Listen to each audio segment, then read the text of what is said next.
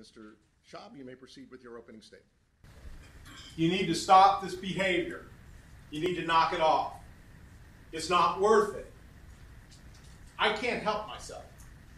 It always gets me in trouble. Objection, Your Honor. Argumentative, and it's not a statement of the what he intends the proof to show. He hasn't indicated that. Overruled. Those were his words.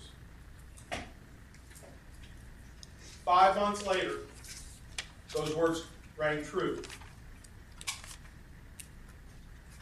Each and every one of you. But at the close of this trial, we're going to ask that you take that presumption away. But he, like anyone that walks into a court, and what you're going to learn by the way of the witness testimony. And first, you got to start. Let's go chronologically. In fact, I'm sorry. Your Honor, I must object. If we could approach. Okay.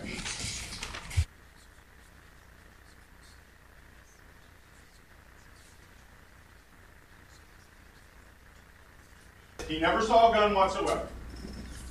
But Mr. Kelly had one more thing to do for work, so he got into his truck and he left the location.